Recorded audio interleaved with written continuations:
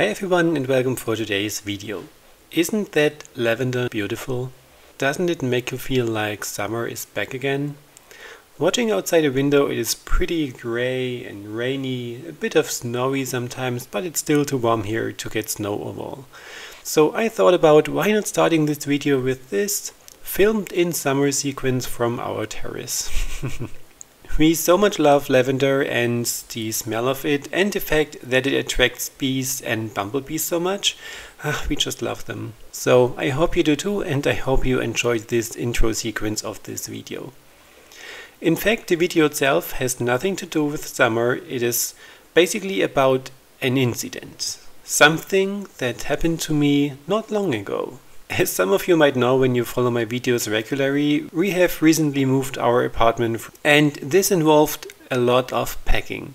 A lot of moving things around and a lot of rearranging things, especially when it comes to my art stuff.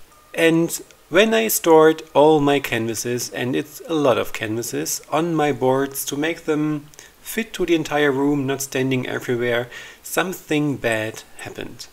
I still had some things laying around on my floor and they fell over.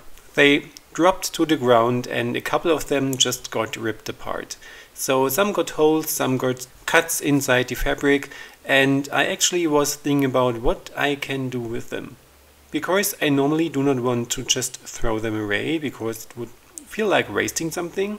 I was pretty sure from the beginning that I can never make any painting on them when it comes to oil painting or acrylic painting in general, because I will never get this fabric tight again to withstand everything that I put on there.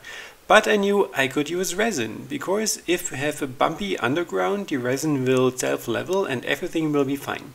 And this video demonstration will be about how I fixed one of my canvases, and there will be another one where I fixed another canvas and made a resin painting out of it. But first things first, I had a round canvas with a triangle cut into there, and I unwrapped it and used the strongest tape that I had available and taped it together. I stretched the ripped apart piece to the still intact piece and glued everything to the surface as good as I can. Because I wanted the canvas to stretch as much as I can, because the next step involved adding some water to both sides. Adding the water will actually stretch the canvas and tighten up everything. If your tape is not as strong as it can be, your fabric will just tear the tape away and it won't be any good for you.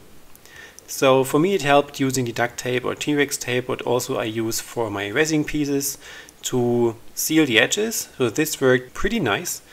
And when the water was applied, I used the heat gun or a hairdryer, whatever you have available, and just dried everything. So the fabric was tight again, and then I used some acrylic paint just as a base layer paint to seal the entire surface and to a bit more connect both of these areas. And this overall worked pretty well. I know this wasn't super exciting, but perhaps you had some broken canvases lying around as well and was not sure how to fix this, and this is an easy-going step to fix it. I also had some rest amount of resin from another piece, so I added this over the already dried area then, just to give it more strength and stability, and let it dry until the next day to start with the actual resin project that I was going to make with this piece. The resin that I'm going to use here is the Mastercast resin, and the pigments that I'm using are from Resin8, which is an opaque black, a gold pigment, a metallic blue pigment, and some blue glitter from Just For You Online UK to give it a bit more sparkle in the end. I just used some blue glitter, I did not add any glitter to the gold. Before I even mixed up my resin, I taped the canvas. So I used the very same tape that I used to fix the canvas and put a thin layer around the edges just to have everything sealed tight and therefore preventing the resin from flowing over the edges.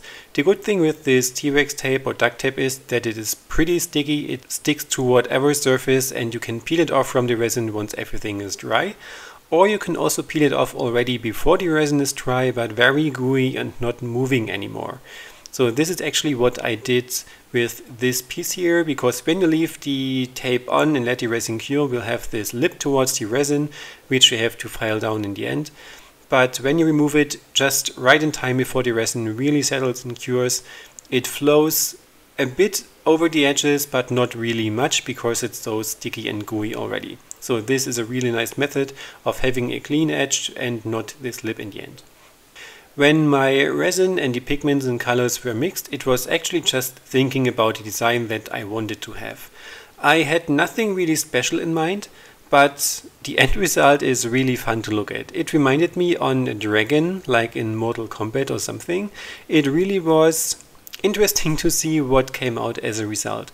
Basically what I wanted to try here is testing out the heat gun that I'm having, because I still do not have the feeling to actually really have a hang for it, to know how it works, how it behaves, and as this is one of the first times I'm working with the Mastercast resin, I still do not know how it behaves in general. So this is a fun and testing experiment, trying to fix a canvas and getting a sweet result out of it.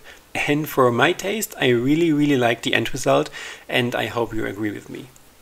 When I added the colors, I started off with the black and spreaded it around the most part of the canvas, and afterwards added the blue because I wanted this blue to interlace a bit with the black, perhaps forming some cells if these two colors are able to form cells after all. And then afterwards I just added the gold to the areas that I thought will need some gold. When everything was on there, I just used the heat gun and heated up everything, moved the colors around a bit, and also tried to achieve some cells in the gold and the black, as well as in the gold and the blues. It was not as selling up as I wanted it to have, as I expected it perhaps, but I really liked the look that the gold paint achieved, because this gold pigments always achieve this 3D look when it comes to resin, because some of the pigments just sink to the ground, some stay on top of it, and I just love the result. When it comes to the ribbon of gold that I poured onto the left edge, it was a bit jaggedy, so it wasn't really a straight line as I actually hoped to achieve. But in retrospect, it is really cool that it was like this, so that zigzag line, because this really looks like the tail of the dragon in the end. The larger portion of the gold, which I put to the more or less right part and middle part of it, looked like the head and the neck of the dragon. I hope you can see it. If not, tell me what you can see in this piece, or if you just look at it and see it what it is, like colors and shapes. Just let me know in the comments what you think about it, how you like it, and how you like this result. I'm pretty much happy how it turned out in the end, and that I was able to use the canvas, although it was broken in the beginning. I'm glad that I stopped myself in throwing it away and thinking about the entire thing for a couple more seconds to give it a chance and to see if I can fix it and make it at least sealed or tight sealed, to have nothing flow through it, and that I can use it for another project. So this is something I just wanted to share with you to encourage you, if something goes unplanned and probably breaks along the go, see what you can make of it, see how you can fix it, or how you can use it perhaps for a project that was not even in your thoughts in the beginning. And to share your experience with the others, please make sure to leave a comment down in the comment box what you have experienced perhaps already, what you have tried to fix, what you have fixed, what you figured out works great, just to spread the knowledge, you know. I would really love to hear what you probably came up with in the past and how you fixed some issues that you came across on the go. If you like this video, please make sure to give me a thumbs up, and if you're new, also subscribe to my channel to not miss out any of the new videos. Therefore, please also click the bell icon to get notified when I upload something. Materials and social media as usual are linked below in the video description, and I would really appreciate if you could share this video with everyone who might want to see it. It really would mean a lot to me and helps my channel grow. So thank you again for your time, thank you for watching, and other than that, I hope to see you in my next videos. Have a great day, bye bye!